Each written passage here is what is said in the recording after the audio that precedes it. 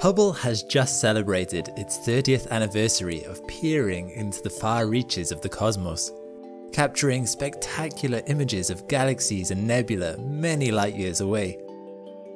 But even though it wasn't designed for it, did you know that Hubble has also looked at objects much closer to home, objects found in our own solar system? And because it did so, it has allowed us to view planets and worlds without their own dedicated missions, to see events that we would have otherwise missed. I'm Alex McColgan and you're watching Astrum, and in this episode of the Hubble Images series, we will again explore some of the spectacles that occurred in our own solar system that Hubble has witnessed. Number 55. Hippocamp. The outer ice giants, Neptune and Uranus, have largely been forgotten by space agencies around the world, only ever having one flyby in 1989 by NASA's Voyager 2 probe. This means that our knowledge about these massive worlds is pretty limited, and it would be more limited still were it not for Hubble observing them from time to time. One of the major discoveries Hubble made about Neptune was the discovery of a new moon in 2013, which has now been named Hippocamp.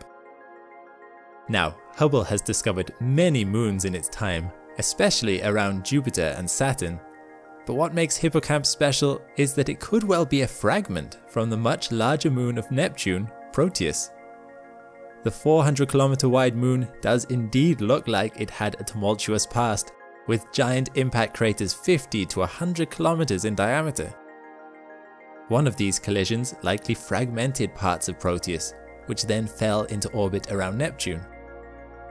Hippocamp is probably the biggest fragment, as it's an irregular 35-kilometer long object and orbits fairly closely to the larger Proteus.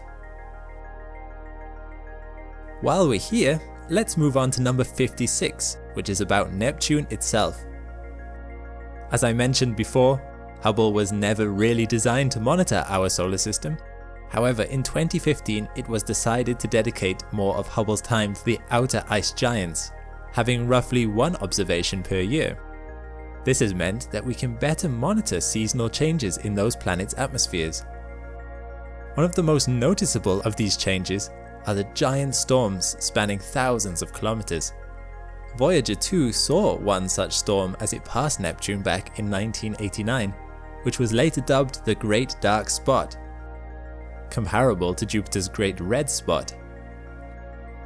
However, unlike Jupiter's storm, the one on Neptune has since disappeared altogether. Other storms have come and gone, and the latest one was seen in 2015. It has lasted a few years, but it too is disappearing.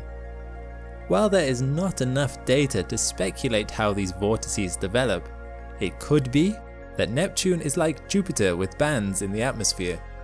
While they won't be as defined or as many as there are on Jupiter, the bands on Neptune would travel at different speeds. This could cause vortices to appear where the bands meet. Once the storm has got going, it can drift around the planet, even between the bands. But once it leaves its power source, it begins to slowly diminish, which is what we have seen. Interestingly, Hubble is the only program that can monitor these weather changes, as in most light wavelengths they are very hard to spot. Hubble, though, can probe Neptune and Uranus in the ultraviolet.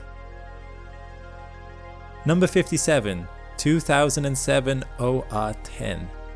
You would be forgiven if you have never heard of this object before, even if it is the third biggest dwarf planet in our solar system, third only to Pluto and Eris. And like them, this dwarf planet is also found billions of kilometers away in the Kuiper Belt. While this object was not discovered by Hubble, Hubble did find out that it had a moon. It was not discovered by the original investigator, as it was very faint in the images. However, recently a research team had a suspicion that 2007 OR10 could have a moon, as it has a slow rotation, about 45 hours. Most Kuiper Belt objects rotate in under 24 hours. It was hypothesized that the moon's gravitational tug may have slowed it down, and after searching some archival Hubble data, it proved to be so. This discovery means that nearly all the dwarf planets in the Kuiper belt have now been found to have their own moons. This could be because out in the Kuiper belt, objects move pretty slowly. This means that if there ever were collisions between objects, then fragments would have stayed in orbit around the body rather than escaping the object's gravity. This could be why asteroids in the asteroid belt don't tend to have moons. Collisions there are a lot more energetic, meaning debris just shoots off into space. Finding the moon around 2007 OR10 means that we can have better constraints on our solar system formation models, so useful data indeed. Number 58. Jupiter's aurora. Earth isn't the only planet to experience auroras. While you can see aurora with your naked eye on Earth, auroras are actually brightest in the ultraviolet. As I mentioned before, Hubble can detect ultraviolet light, meaning we can closely observe this phenomenon on other planets too. Jupiter's is the easiest to spot. It's the biggest and closest of our neighbouring gas giants, and its powerful magnetic field and strong radiation produce a bright aurora. In 2016, the Juno spacecraft was on its way to Jupiter, which provided scientists with a unique opportunity to measure solar wind on its way to Jupiter with the Juno spacecraft, and observed subsequent changes in the aurora with Hubble. As a result, Hubble observed Jupiter almost every day for several months. What Hubble found out was that these auroras are hundreds of times more powerful than on Earth, with a radiant power of 100 terawatts. But also surprisingly, they never cease. On Earth, aurora light up around the poles during a solar storm. This implies that auroras on Jupiter are not just powered by the solar wind. Since Juno has arrived at Jupiter, the data it has collected suggests that the auroras are mainly powered by charged particles in Jupiter's fierce radiation belt, which feed into the planet's atmosphere via its magnetic field lines. The magnetic field has also been found to produce alternating currents rather than direct currents. This accounts for the radiant energy of the aurora, which would be impossible if energy was transferred through the magnetic field via direct currents. Number 59. Europa.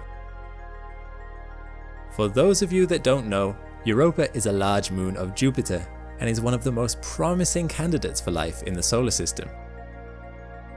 We aren't expecting to find anything on the surface, but rather underneath, in an ocean of liquid water. Europa is an icy world, and being this close to Jupiter produces extreme tidal flexing. The theory goes that energy produced from tidal flexing keeps the underground ocean warm enough for it to remain liquid. Various missions have since been looking for evidence of this ocean. Surprisingly, Hubble has been very useful in this endeavour. Galileo and the Voyagers were able to produce much higher resolution images of Europa compared to Hubble because they passed the moon by reasonably closely. However, these missions were not able to observe the ultraviolet. With this ability, Hubble has spotted possible plumes of water erupting on Europa's surface. Volcanic activity would imply that the interior mantle of Europa is liquid, and because it must be water, this suggests the ocean theory is correct. Since the first observation, lots more plumes have been detected. Hubble's vision was utilized again to detect salts on Europa's surface. Most missions use infrared to examine a planet's surface, as most of the interesting emission bands of substances are found in the infrared.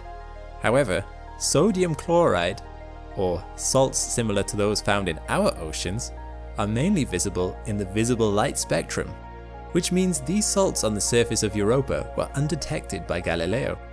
Hubble, viewing in the visible light spectrum, confirmed that sodium chloride is found all over the surface of Europa, likely having originated from the underground ocean, and then carried up in the plumes to be deposited on the surface. The exciting prospect about an ocean of sea salt is that it indicates the ocean floor could be hydrothermally active. These thermal vents on Earth can be a hive of life, so scientists are excited to investigate this further, although sadly, we may still be a few decades from having a submarine mission to check this out.